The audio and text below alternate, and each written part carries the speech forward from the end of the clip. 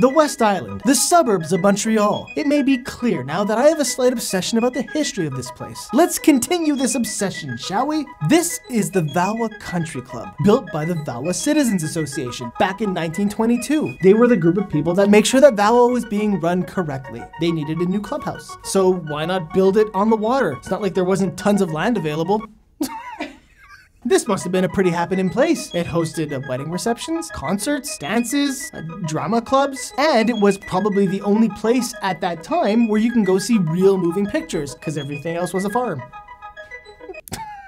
The more I was learning about this place, I realized that these pictures, though there were many of them, weren't properly representing this club. It's just facts. It's just information about this place. And it's very cold. It's as if I've seen the greatest hits of this Valois Country Club. I kept thinking, I need more.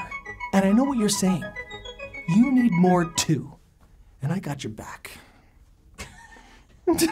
So I called Michael. He's a local painter and he's painting a series on Valois. I asked him to paint a unique perspective of the Valois Country Club, something that I see in my head, something that incorporates elements from the articles and the pictures that I've seen, like my own mixed tape called the Valois Country Club. The question is first of all, I guess, how do you choose a perspective? Well, this is kind of a different one, so I think we're into uncharted territory here, right? Yes, Spock. But Michael and I couldn't do this alone. We were still missing an element. The element of warmth. The element of realism. And that missing element... Hello. ...was Bill Gordon. Oh, it's as clear in my mind as when I was 10 years old. It was the meeting place, there's no question. I used to have babysitters take me there, and stay with me the day. So the Valois Country Club was built on stilts, 6 feet above Lac St. Louis, stretching out at least 50 feet into the bay. The building was built on stone and full of rocks, and the building was supported on that. According to Bill, it was a good location because the water was only 4 feet deep. Oh, inside, was it just one big open space? Yeah, almost like a gymnasium, Yeah. I went to my first movie there, and it was Shirley Temple. I can still remember it. When animals crack in my soup.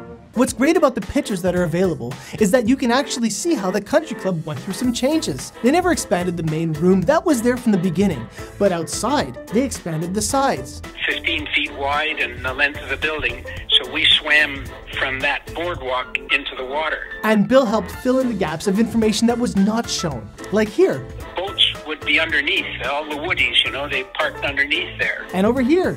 Under that walkway were the changing rooms. You could rent a locker or they had public ones. And why were there changing rooms, you ask? Because at that time, you got a fine if you weren't dressed decently walking on the road, or actually be put in jail. So, I was thinking this. What I found always weird about the pictures, it always seems so far away. Maybe if we make this really large here, it's almost like you feel like you're right up next to walking it. in. So as much as I was learning about this place and how great it was, I kept thinking, why Valois? Why not Verdun or Lachine? Places that were more populated, more developed in those days. Why Valois for the 3 farmers that were here? Why? Well, there were some elements pointing in our favor here. If you haven't noticed, it's called Valois Bay because it's an actual bay. Now I'm gonna start easy.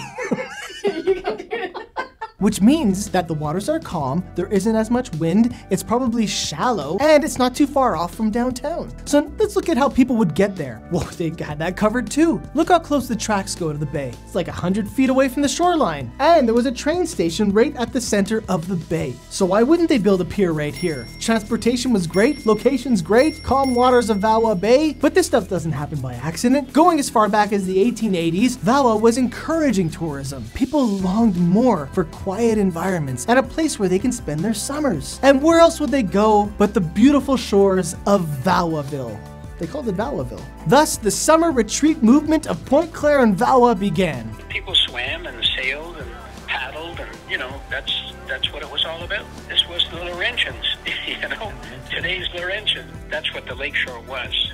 It was Montreal people came out to the lakeshore. It eventually led to this, and this, and this. You've heard of this, the Maples Inn, built in the 18-somethings. But I'm not here to talk about the Maples Inn, because there was something more impressive happening in Valois.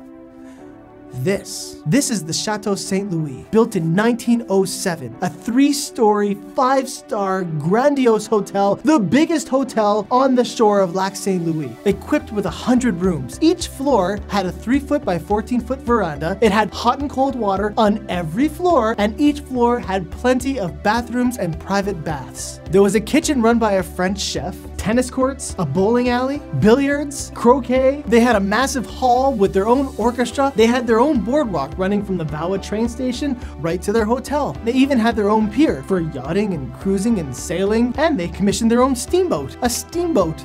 An actual steamboat. Oh boy!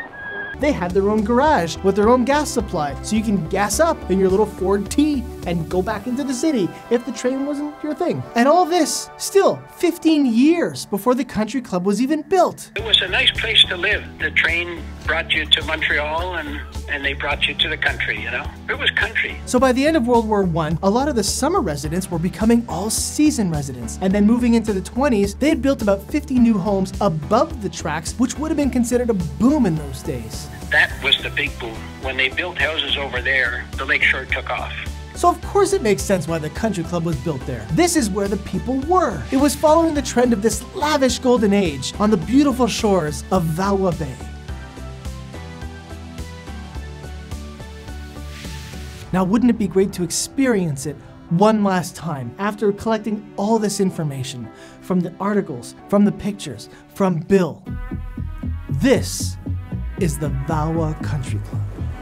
Can you only imagine this spectacle out in the water? In the evening, the lights reflecting off the water, the gentle sounds of the lake water hitting the shore, and the echo sound of the dance music coming from the weekly dances. But wait a minute, if this place was so great, why was there a last time? When was there a last time? Why does this place not still exist? There's no way that a legit scuba diver is gonna wanna go in Lac St. Louis in like 3 feet of water.